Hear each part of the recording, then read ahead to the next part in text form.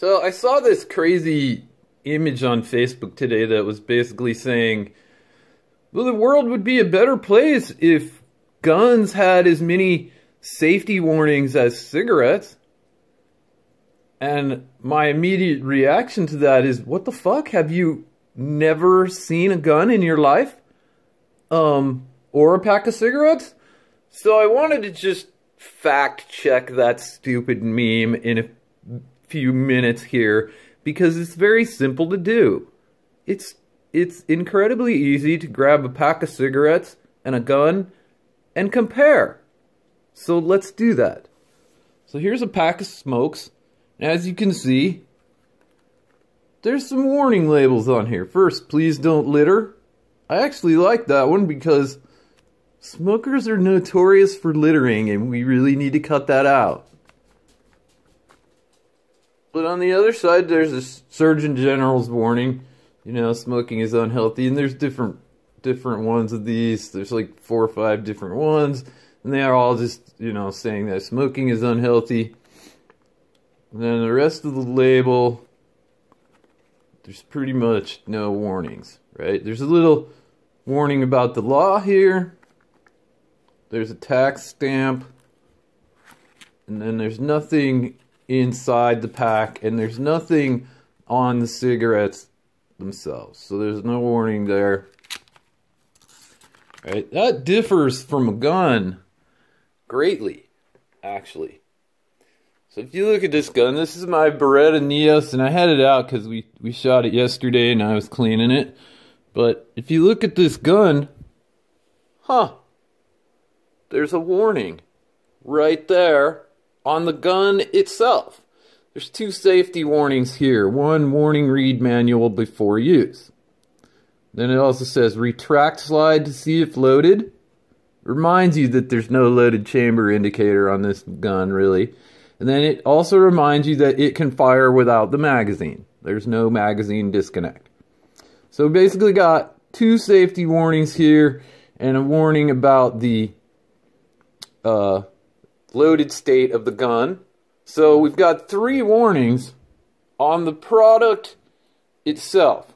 And even if you want to count that as 1 warning, we're still in a tie here with the cigarette box. And that's just when looking at the product itself. So that's already better than the cigarettes, isn't it? It's got a safety warning on the actual product. There's no warning on the actual cigarette, only on the package. So let's continue on. Now, when you get a gun, a lot of people don't know that almost every gun ever made is going to come with a manual. And even if you get guns used, a lot of times you'll get the manual, the original manual. And in addition to that, manuals are always available from the manufacturers online these days. Very easy, and they were available by mail order historically. So it's always been possible to get your hands on the manual for your weapon, right? Now the first page, a lot of gun owners are going to be familiar with this, right? First page usually has a description of the firearm, and it may have a diagram pointing out the parts, and then you got like a table of contents here. Most gun manuals are in multiple languages. This one happens to only be in English, but a lot of these are in like 4 languages. But when you get to the contents of the manual, it starts in with the warnings. Okay? Never point a firearm at something that is not safe to shoot. Which, if you just follow that rule, makes it impossible to have an accident with your gun. If it's never pointed in a dangerous direction,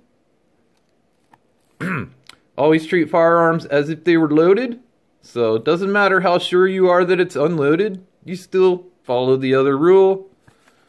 You know, store firearms correctly so that children can't grab it. Talks about how to use the lock, right? And it came with a lock. By the way, I have a safe, so I don't use this lock, but it came with that. Get that free from Beretta. Never shoot at water or a hard surface. That's a warning most people probably don't know if you're not a gun owner. Here's another warning. Know the safety features of the firearm. Remember, safety devices are not a substitute for safe handling. So your brain is the ultimate safety device. Properly maintain your firearms. Right? Use the correct ammunition. These are all safety warnings. Always wear protective glasses and earplugs when shooting. Obvious safety warning. Never climb trees, fences, or obstructions with loaded firearms. This is something you learn in hunter safety courses. But it is right there in the manual. Avoid alcoholic beverages or judgment or reflex impairing medication when shooting. Smart. Another safety warning. Never transport loaded firearms. That's actually not very dangerous, but they're telling you anyway. And there's a lead warning in case you're using ammo that has lead in it. Then you get into description of the firearm here, and you know, there'll be instructions on how to load it and unload it and stuff, but there'll be more safety warnings. Right? Safety warning here, you know, a little more safety information here. More safety warnings. Notice, 22 short and 22 long ammunition should not be used.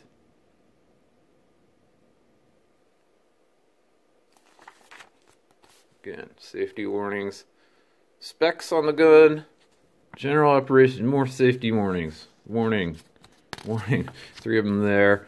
Another one on that page. Another one on that page. No, whoa. A whole page of freaking warnings, right? Another whole page of warnings. I hope you get the point here. Right?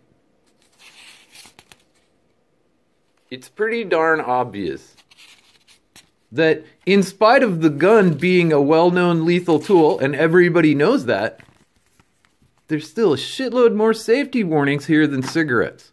So let's just throw away stupid memes that don't make any sense and are bald-faced lies. Okay, don't share that on Facebook. It's dumb. And if you're not a gun owner, share this video with your friends. Please. Because we need to get honesty back in the gun control debate. This has nothing to do with what side you're on. This is about honesty and a factual discussion. And we cannot be screwing up the debate with blatantly dishonest things like the idea that a pack of cigarettes has more warnings than a gun. That's stupid.